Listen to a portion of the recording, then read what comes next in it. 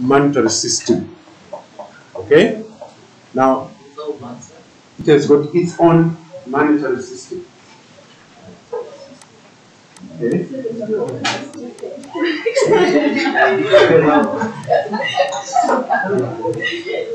All right. Now, what that means is every country has got its own currency.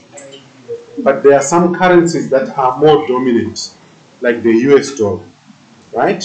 You have got the euro, you've got the British pound, the Japanese yen, the Chinese yuan. They are very strong currencies. Here in Southern Africa, the South African rand is very strong. Okay, so it is a dominant currency in Southern Africa as well, and throughout most African countries, right? But the US dollar is the most dominant at the moment. Okay.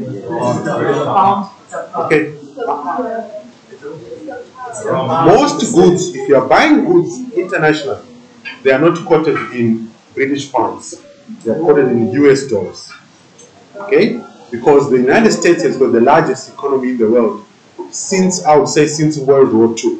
America was not the most powerful country before World War II. Right? Now, because of the Second World War, the United States of America became the most powerful nation, and they spread their influence throughout the whole world. I'm sure you do history yourselves, right? Because of that, the US dollar has been the most dominant currency for the last, I would say, 50 years or more. Okay? And so it's important for you to know what are called exchange rates, how to convert one currency to another currency. Okay? A person who is traveling to South Africa, going to Cape Town, right? If they are coming, say, from Germany, they will have their euros, probably in the bank account or as cash. The moment they jump off the plane at Cape Town International Airport, they have to go to a bureau de change if they want to buy in South Africa, because you can't buy it in a shop with the euros. You go to a bureau de change or a bank, and then you say, okay, I've got my 100 euros. How much can you give me in your currency? So you need to know the exchange rates. Okay. Now those exchange rates, they involve a bit of some mathematics. Okay, it's part of financial maths. Yes, Kajit? So don't they charge you for changing your money? We are not going to the issues about charges. Charges, obviously. Financial institutions, they are a business. So they will charge you. You understand? They will charge you for exchanging your currency to whichever currency you want. Okay? Even if you have got a brother who is, say, can I have your attention? If you have got a brother in Canada or in Australia, if they send you money, okay, when you go and collect it, either by MoneyGram or Western Union or through a bank, that financial institution, which is the mediator, it has to be paid for their service. So you have to pay some charges. Those are service charges. Okay. The larger the amount, the more you pay in terms of service charges.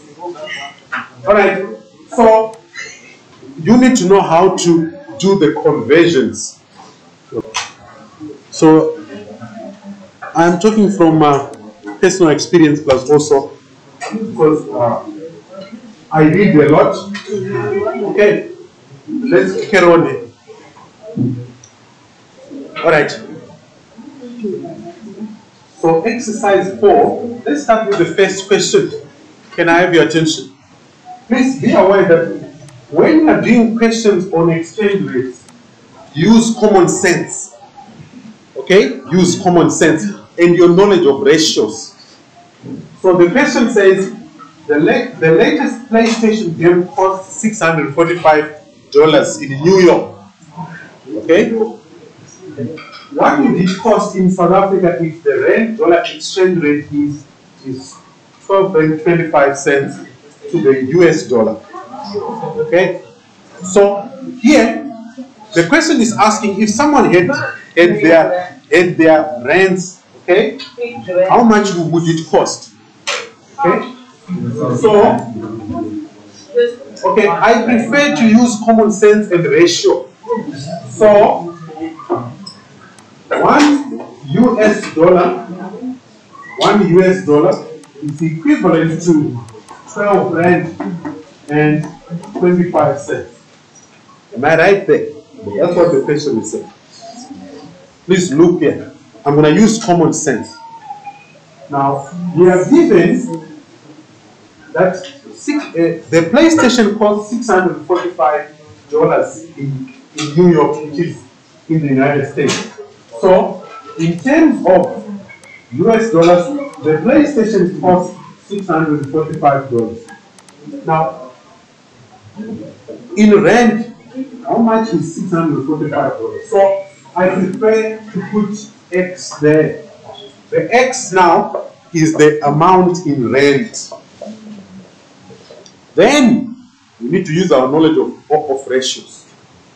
Do you think that this value of X will be more than 12 rand and 25 cents? Yes. Then, if that's the case, then it means X, make sure you pay attention, X will be equal to, now if you want to make it larger, we divide the largest amounts among the US dollar amounts. So we divide the largest by the smallest. So this will be 645 divided by 1 times the rand amount which we have on the right hand side. Are you following that? So how much do you get here? 7,901.25. 901 rand and 25 cents. Okay, so this will be the amount that you get. So if you want to buy the PlayStation, the same PlayStation in South Africa, you have to make sure that you've got 7,901 rand and 25 cents. If you are in New York, you have to spend $645 for the same PlayStation. Okay? Now, for you to be able to afford this, because the goal is to get a larger amount than 12 rand and 25. Divide by 1 use, or when they say that $5 If, let's say here, if you have $2 is equal to that, how are you going to deal with that? It will be here. So the goal is to get a large amount than 12 rand and 25 cents. That's why I said you must use what? Common sense.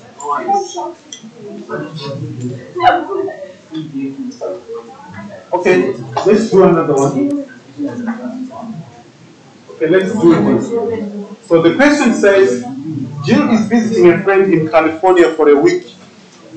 She has 3,000 rand to spend and will exchange the money for US dollars. Okay? How many dollars will she have to spend if the $1 exchange rate is 11 rand and 28 cents to the US dollar? So here, 1 US dollar is equivalent to 11 rand and 28 cents. Right? But the person has traveled from South Africa to California in the US. They've got their rands in their pocket, and you can't buy with rands in America. So you have to go to a bank or a bureau de change to change your money. So she has 3,000 rand. Here we think it's a lot of money. Let's see how much you get if you convert it to US dollars. Now look. So the US dollar amount, let's call it X. Now let's use common sense. If we use common sense, do you think we are going to get an amount which is more than $1? Yes. Okay? Now remember, we have to use the value that we have in rands to determine the US dollar amount. So if you want to get X which is more than $1, obviously you have to divide 3,000 by 11 rand and 28 cents. You can multiply this by 1 if you want. What answer do you get? $265.95. 200 what? $65.95. Okay, so I'm playing with the Okay, it would be 200 and what? 65. 95 and I don't know what it is. Okay, just around the two decimal places. What is the sense? I'll just say cents. They use pennies, if I'm not mistaken. So that's $265. Okay, that the person will get if they exchange their 3,000. Yes. Yes, 1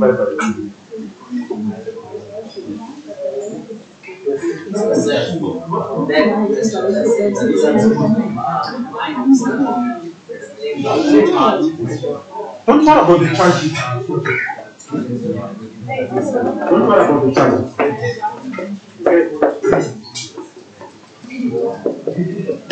Okay, Lungel, please be aware that this question is on calculation only. No charges involved. But if we include the charges, this amount will go down slightly. Yes. I can't say, but it will go down slightly because of service charges.